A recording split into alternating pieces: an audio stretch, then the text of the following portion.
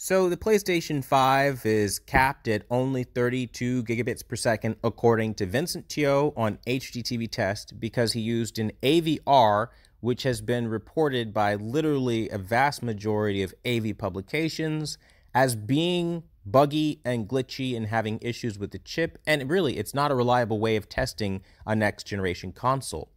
Yeah, according to Vincent Teoh, again, a guy who didn't build the PlayStation 5, a guy who didn't reach out to Sony, Sony is capped at 32 gigabits per second.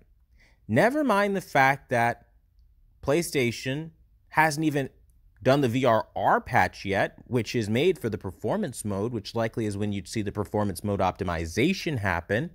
Never mind the fact that 8K resolution is rumored to come, and they haven't specified whether it would be 8K uncompressed in any aspect, because if they do any kind of uncompressed 8K, whether it's through streaming or allowing you to use a media stick or something like that, I don't know. We don't know. They haven't said yet. Well, guess what?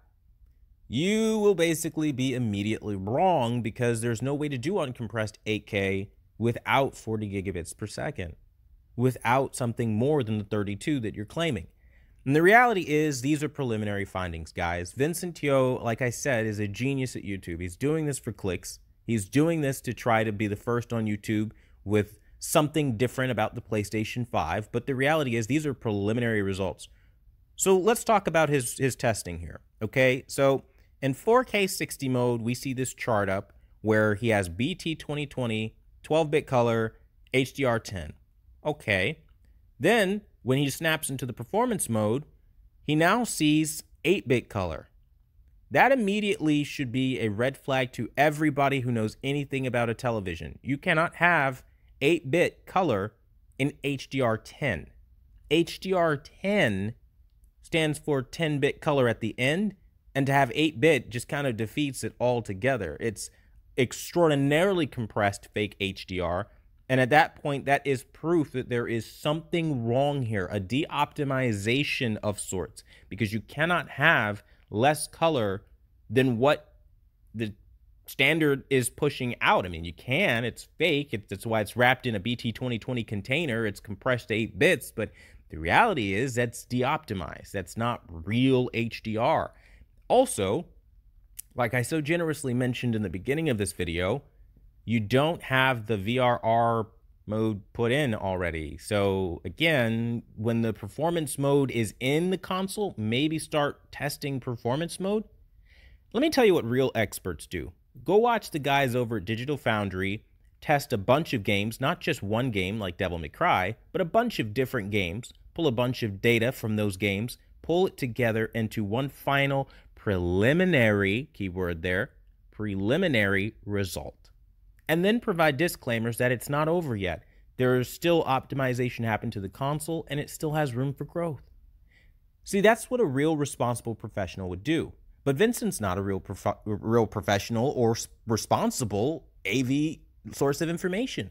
What he's doing is trying to damage control the irrefutable fact that the LG C10 is a downgraded LG C9.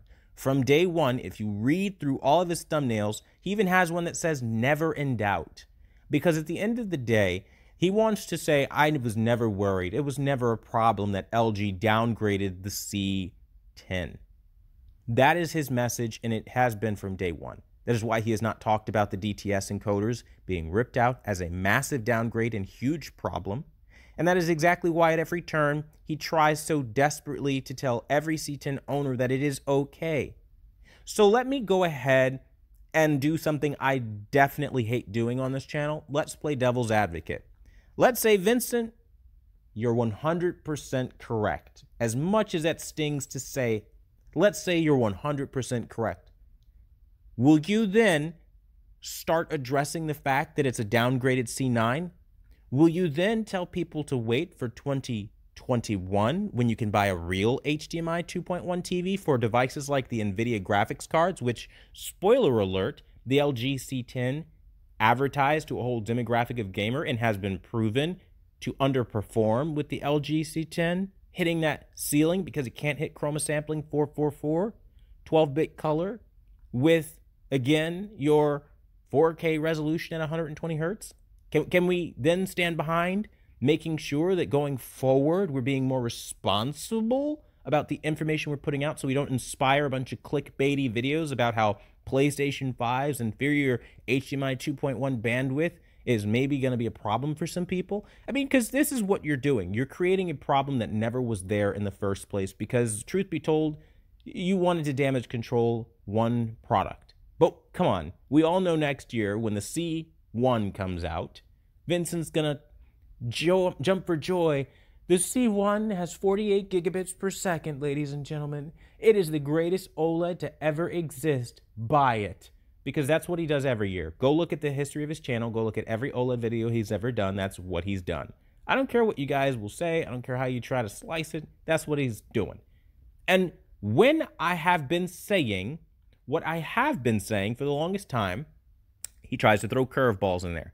And then tries to favor Panasonic a little more to try to ease out the pressure of being called what he is, an LG shill. It's not an attack. It's not a personal attack. It is calling into question his character based off of his behavior, based off of his track record, based off of what he's done in the past. Who here that watches hdtvtest regularly remembers when he said he's been overlooked and neglected and doesn't get invited to pre-CES briefings and events because he's an unbiased reviewer, and they don't want to send him review samples because this kind of review style doesn't lend itself to giving them a review that's glowing like some other YouTubers. Like, that's the kind of lie that he told. Who remembers when he tried to then pretend like he was struggling so much back at the time, like he wasn't getting TV sent to him by Crampton and more, and that he needed to open up a Patreon so people can help him with the cost of these TVs? I remember. And the reasons like this are why I make videos about hdtvtest to warn people. Because I see that he is a shark trying to harm people. He is trying to line his own pockets. It's all about financial gain. It's go look at my channel and go look at literally every other AV guy. I'm the only person out here starting fundraisers because I actually care about animals and things other than myself. I'm the only AV YouTuber trying to respond to every single comment. I'm the only AV YouTuber that's passionately fussing and cussing and getting riled up when people get screwed out of their money. Because I'm a real person, ladies and gentlemen. I care, and this affects me. I hate seeing people rush to put out information that can harm other people. And that's what Vincent is doing. That is what he's always done, and it's no surprise to me. So, I will say this. The PlayStation 5 and Xbox Series X are far from optimized. They just came out. I can't believe I have to say this, but any result that you're going to see on the internet right now about these consoles are preliminary right now. Until Sony officially confirms there is a ceiling for the PlayStation 5 at 32 gigabits per second and it can go no higher, you don't have official confirmation, especially because at this point in time, the variable refresh rate hasn't even been added into the console, as so generously pointed out by the true experts at Digital Foundry. I want to thank you guys for watching the #1 brand in honesty. If you believe hdtvtest, go for it. Be a fool. Do what you want to do. But I say get official confirmation before you start making videos. That's the only thing I'll say to guys like Rich over at Review Tech USA and other people like that who are rushing for clickbaity titles to get that ad revenue. Because Lord knows the dollar makes everybody go crazy here on this platform. But I try to be different, and if you appreciate that, smack a like on this video, and let's push for more responsible conversation around these machines. Until the next video, I'll see you guys later.